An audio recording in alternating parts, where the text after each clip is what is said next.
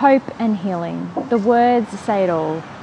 All children and young people who have experienced the trauma of abuse or neglect deserve access to the very best services that we can provide.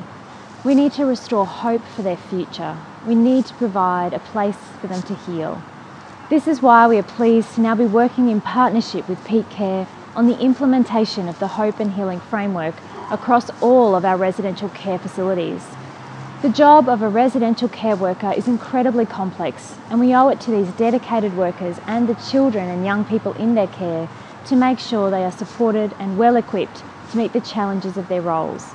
At this stage of the project, I urge all Queensland residential care providers to make sure their staff are assisted to complete the over 1,000 Voices Residential Care Staff Survey.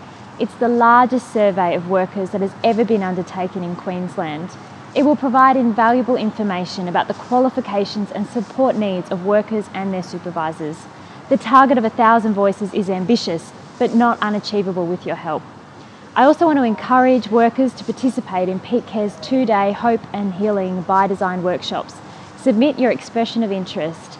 With your support, we can continue to build a better residential care sector in Queensland and, most importantly, achieve great outcomes for our kids.